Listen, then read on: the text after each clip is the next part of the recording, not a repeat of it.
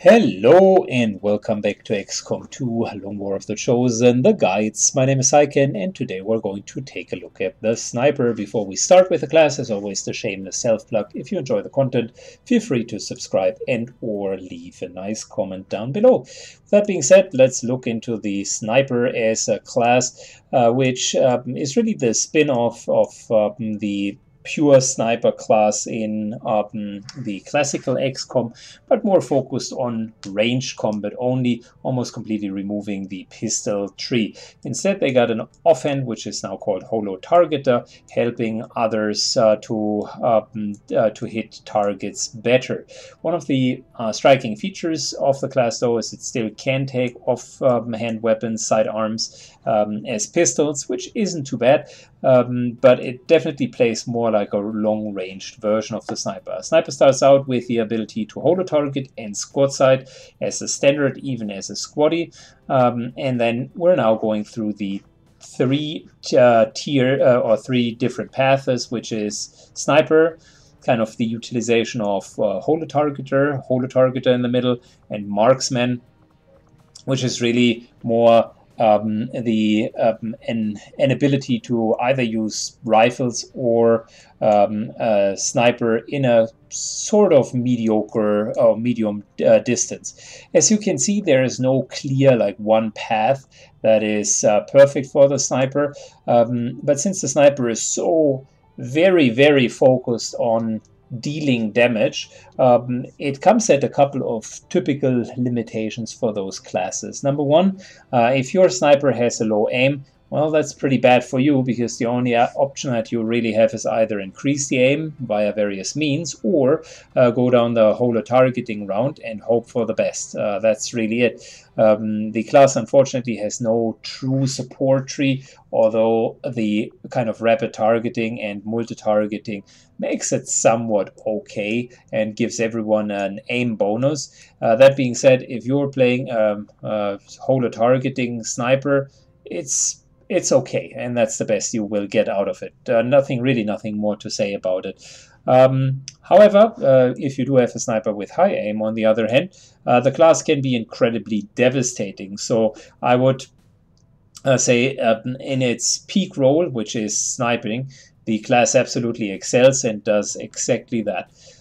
Starting with Lance Corporal, the class gets death from above, which is fantastic for various reasons, specifically with the action economy abilities that are given from officers. The class, even with a standard rifle, could kill someone, regains 1 point, can then regain another point from an officer or from a bondmate, and continue to take a second shot right from the get-go on level 1 and as a Lance Corporal.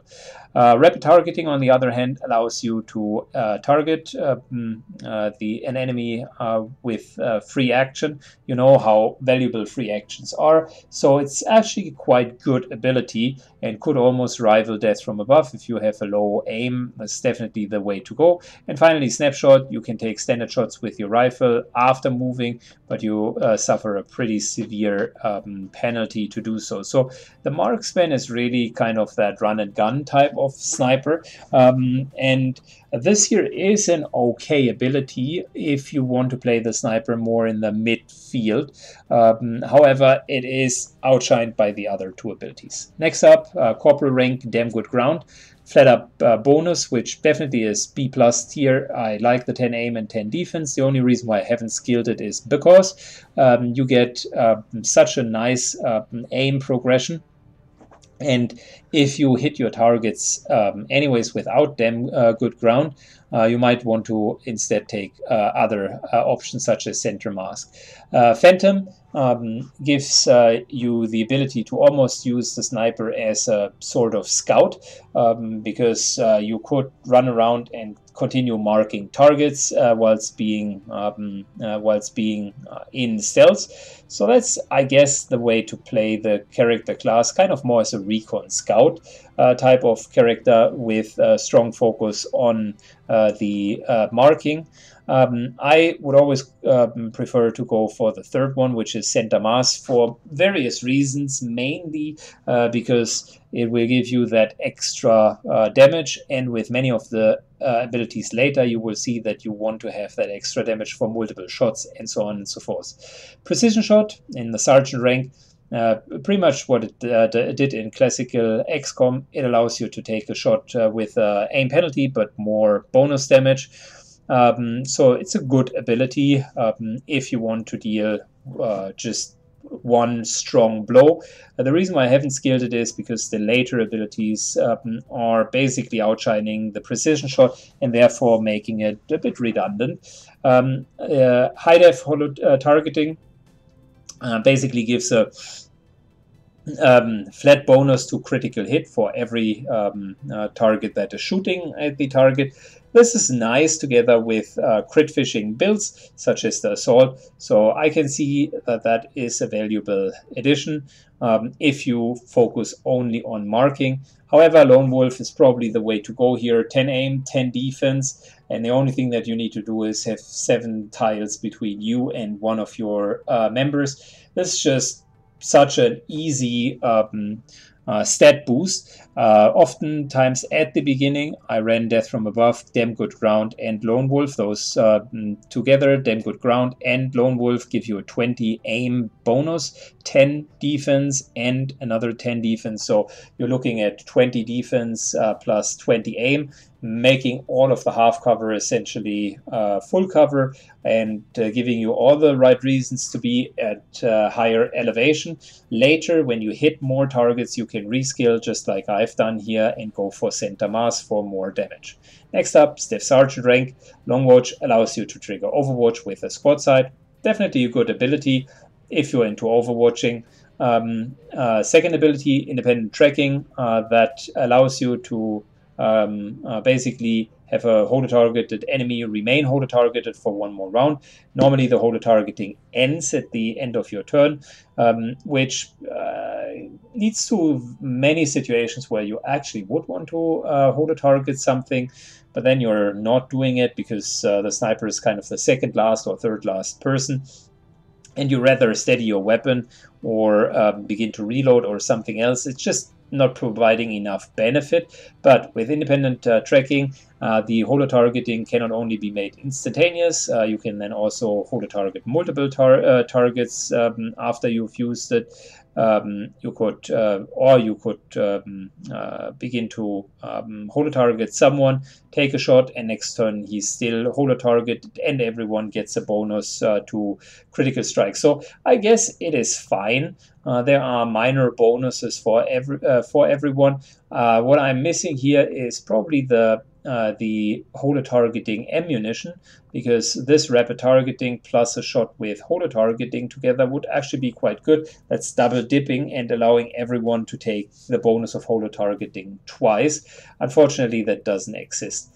Anyways, Staff Sergeant's third option here is low profile, and low profile plus the defense bonus from Lone Wolf are just phenomenal. The idea here was that the marksman is kind of that flanking move and shoot sniper from half distance.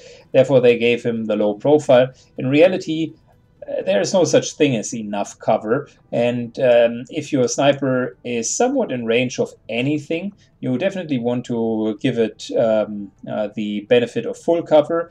Many of the high places only have half cover. It's great to have the option to always have full cover. On top of it, Lone Wolf gives you 10 extra defense. And in my specific case, I got Formidable on top of it, which just layers more hit points and 50% less damage from grenades.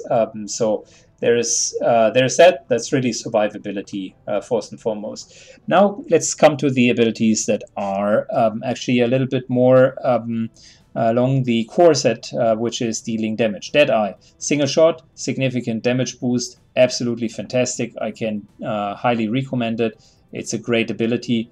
The precision shot doesn't have that pure damage bonus. It just has a chance to better hit, and a critical chance bonus, but the core damage isn't inflated as much as Deadeye, so that's why Deadeye, in my perspective, is better and supersedes the precision shot. You will see that even the future shots will be even better than Deadeye. Vital point targeting allow you to deal more damage against holo targets. Unfortunately, it says attacks against your holo targeted enemies. Oh no, it is a damage increase of everyone. Let me double check that. Yeah. +1, respectively +2 with improved holo targeting. So that will increase the damage for everyone else. So that's good support ability if you focus only on that. I have not skilled it because I'm seldomly holo targeting at all. It's damage that is her main job. Aggression is actually more important than you think, because there's going to be a ability called Kubiriki, which we're soon going to review, that requires you to crit an enemy in order to kill it. Kubiriki, let's maybe review the ability now so that it's clear. It's a special shot that can be taken. It only deals half damage, but if the special shot is taken against an injured opponent and is becoming a crit, it immediately kills the enemy, which is why you want to improve your crit chance to 100% and basically used against flank targets where the cover is removed, and then you can simply crit them and kill them. That, however, requires aggression. So one of the things that I want to do with Haywire going forward, again, end game sort of reskilling, is Death from Above into Center Mass, Lone Wolf, low profile, then take the aggression, because more often than not you will need Kubikiri instead of the Deadeye. And the aggression will allow Kubikiri to crit almost always. Needless to say that Kubikiri for endgame enemies such as the Gatekeeper and the Sectopod is an absolute phenomenal ability. It can deal effectively 50 points of damage because you one-shot the enemy. On the targeting front, you have multi-targeting, which allows you for the first time to basically target more enemies. Combined with all of the other benefits, this is a nice support ability. And finally, Hunter's Instinct, which allow your ranged attacks to deal 2 more damage against flanked enemies. If Kubikiri wouldn't be an A+++ ability, I would probably say Hunter Instincts is the way to go. In our specific case, however, this here just deals more damage and is a pretty nice ability. On top of it, I was lucky enough to get hit and run, so the first shot will automatically give me an action point, and together with Death from Above, I can even get refunded twice, so double dipping there, making it even better. Finally, the Master Sergeant rank. This is an interesting one because you do have either double tap, which you can activate and then you can shoot twice. I think the cooldown is 2 rounds, if I'm not mistaken. Yeah, 1 round cooldown, so you can use it every second turn. You can alternatively get Alpha Mike Foxtrot, which means 4 additional points of base damage with your primary weapon, or Serial, which you all know is the classical you begin to kill and kill and kill sort of killing spree. Now, here's the line of argument that you need to come to terms when you're playing a sniper. What is most likely to happen? Let's start with Serial. Yes, there is gameplay footage, and I have encountered situations as well where you just have such a nice setup that you pop Serial and you kill one after the other, after the other, after the other. Okay, no problem. In that case, Serial would be good. Given that there is a chosen sniper out there, together with Death from Above, Serial, however, for absolute top-level snipers like A-team snipers, would probably fall flat compared to using Death from Above, or Hit and Run, or any combination of that. So in that case, Serial, I shouldn't point out hit and run because you might not have that ability. So scratch the last comment. Death from above plus the chosen rifle is better than serial.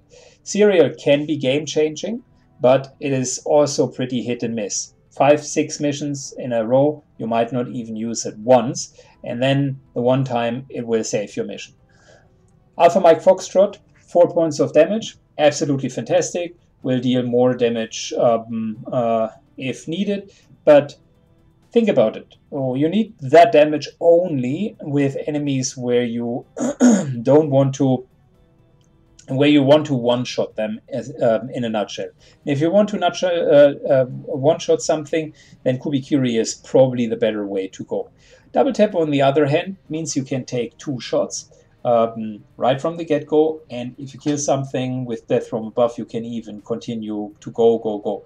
So the thing that I like about double tap is it gives you every second round the agency to have that extra shot. It's a quick cooldown, so every single engagement that I'm playing, it is available, and it pays so much dividends, even in normal situations. It's just always there, and you can get a lot of damage out of that. Imagining that on average now she hits for 13, 14, 15 points of damage, let alone a crit would be higher than that. Double tap just doubles that, and if you have reliable ways of getting rid of armor, this is just much better than Alpha Mike Foxtrot as a single shot would be. So my take on the final sniper build: death from above into center mass, into lone wolf, into low profile, into aggression, into Kubikiri, into double tap. And I think, if I'm not mistaken, one of my other snipers even has that as the go-to build. Snipers, I tend to have one whenever possible in the missions because they just add so much damage potential once they are leveled. So I think, if I'm not mistaken, this here should be a fully skilled sniper. Yeah, there you go. That's the final build. Death from above into center mass, lone wolf, low profile, aggression, Kubikiri. And why did I even take Alpha Mike Foxtrot here? I probably wanted to try it out. Double tap is better. So yeah, that should be the final build. Anyways, talked enough about the snipers. Thank you for watching, guys, and see you in the next run. Bye bye.